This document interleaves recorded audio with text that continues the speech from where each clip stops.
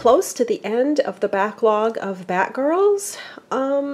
I thought so, but the thing is, since I've started this series on terrific non-TV toys and even terrific TV toys, crossing over to the other collectible series too, since I started it, they've been multiplying a little bit, and this is one of the new additions that lengthened the run of the backlog of Batgirl series. This is a multiverse Batgirl action figure, and this is from McFarlane Toys, and this was snagged at a Target store in July 2020, so just a few months ago as of shoot time. This was purchased for $25. And it's part of a set. Let's go right to that point on the back. You can see where it says collect them all. There's a Nightwing. There's Batman Who Laughs, I think is what they call that ghoulish interpretation. And there's Batgirl. So there's 3 in this particular set. And when you purchase them, you get a piece of the Batmobile. I know I got some raging glare coming on the plastic of this packaging because I'm using artificial lighting today instead of natural lighting, which I do prefer. You've got a piece of the Batmobile in here, and you collect all 3 to put together the Batmobile. So there's 3 parts, and this looks like numero uno. So this is Batgirl Multiverse. She's also called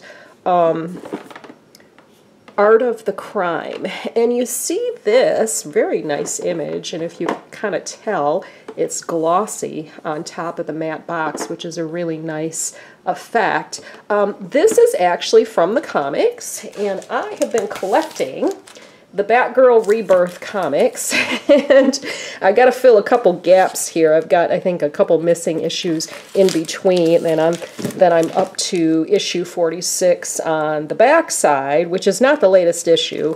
With the pandemic and everything, I haven't been able to go to a comic store very recently, but this is a new line of Batgirl, sort of a redesigned Batgirl, and she was launched in September 2016 with issue number 1 of the Rebirth series.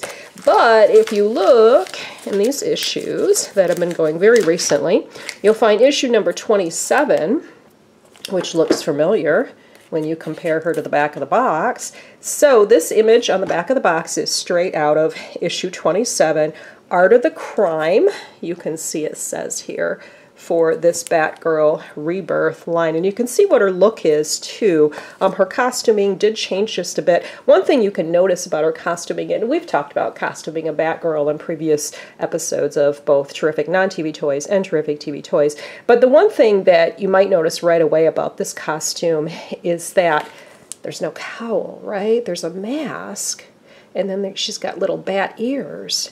But she doesn't have her head covered. She's got more of her hair exposed. And it wasn't that way at the beginning of the series. At the beginning of the series, she had her cowl on.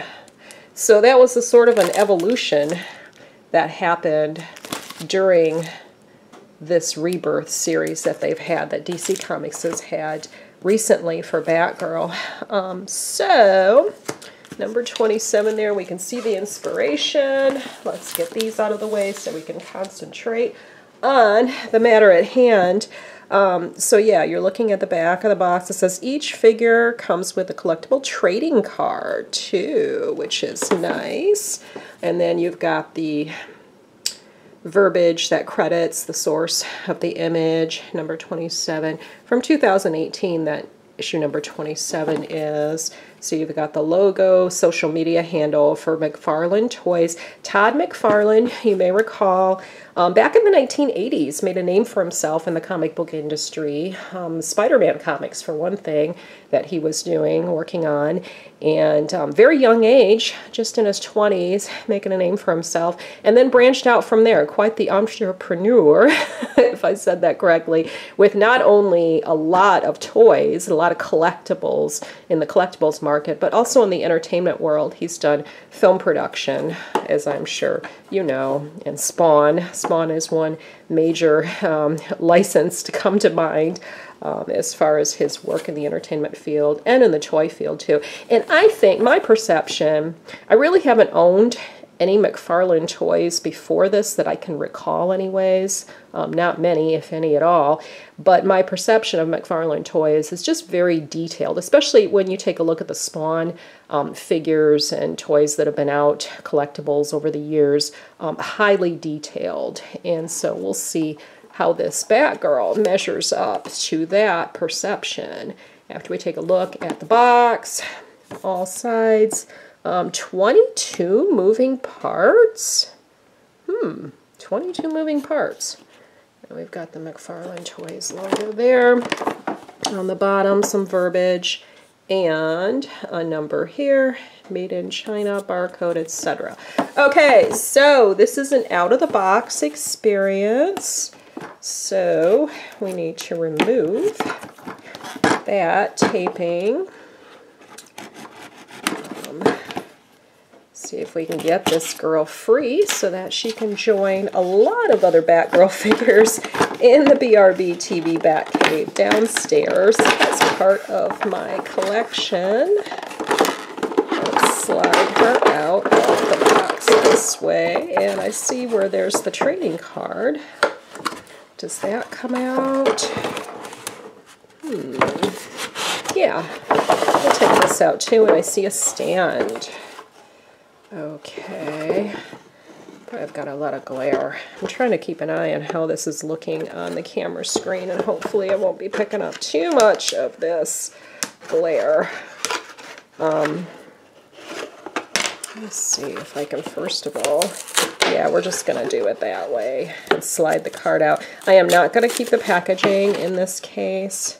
Okay, so here it is, issue number 27's image, Art of the Crime. And then on the back, you've got what's called a data file, talking about the source, the issue of the comics, real name Barbara Gordon, height 5'9", weight 140. Okay. By day, Barbara Gordon is the bookish daughter of the Gotham City Police Commissioner Jim Gordon. By night, Barbara dons a cape and cowl as Batgirl, committed to justice like her father. While her utility belt is equipped with batarangs and other crime-fighting gadgets, her greatest tools are her brilliant mind and her unwavering determination.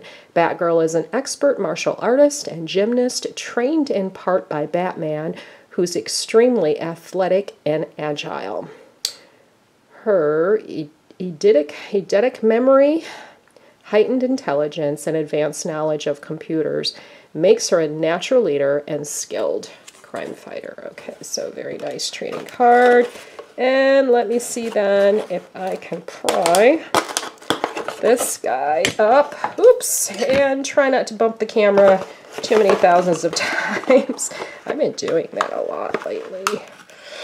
Okay, I think I got the plastic lifted up with the careful use of the knife. So I lifted up a corner there, and we've got this stand out. Just a simple stand with a peg on it. It does have a subtle DC logo there, and then on the bottom, nothing. All right, Batgirl has a tool or two. Looks like a batarang, right? Kind of soft, rubbery approach, and it's in the process of being shot, it looks like. And then I'm going to cut these plastic little ties here. Do I need to cut something else? Yeah, on her feet, I see.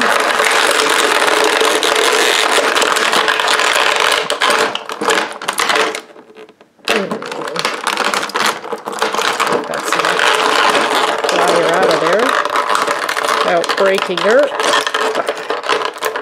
Okay, great. She does come out. Wow. Toes. Very articulated toes. Interesting. Huh. Okay. And ankles. And we've got the knee action. We do have a lot of articulation in this figure. Okay, and let me see, bending elbows and wrist, pivot, swivels. And we've got our cape is sort of softer than the rest of the vinyl or plastic. Head moves side to side. And there's Babsy with her mask on. And her hair color, her red hair color is pretty muted. Pretty low-key as far as coloring goes. Yeah. You can see her outfit, true to what you see in the comics. She's even got her backpack on. And interesting. Okay. I wonder if I can get her to stand up. And actually this Batarang looks like it will go in one of her hands, you think? Yeah, there we go. We got it to fit there. Okay. And she's got a hole in each of her feet on the bottom, so you can put either foot on that peg for her stand. Let's set her up like that for the moment. Okay. And we got a couple of the things here in the packaging. This Batarang. You know what? This is not a Batarang, right? This is like a grappling gun. Yeah, I misspoke on that. This is the Batarang, which is a little tricky. Yeah, there it goes. Okay, so you can place that in the hand as well. Okay. And back onto the stand. Girl! Okay, and then we've got the Batmobile piece, which is secured by another one of those plastic stringy type gizmos, for lack of a better term. Okay, I think that was it, just the one. So they encourage you to buy all 3 figures by providing you with 1/3 of a Batmobile. You can see how it's going to fit together with the other 2 pieces. Got a textured tires, set of tires that turn in very just simple hard plastic. For that, okay. Batgirl Art of the Crime, based on the Rebirth comic series, specifically issue number 27. Nice figure to add to my collection by McFarlane Toys, released in 2020.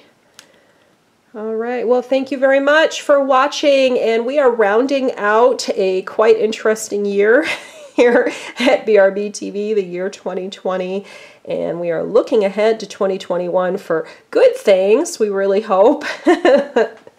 And I know I've got a ton of stuff queued up for both of the collectibles series going into the new year. So keep it tuned right here, and we will see you on the other side of New Year's.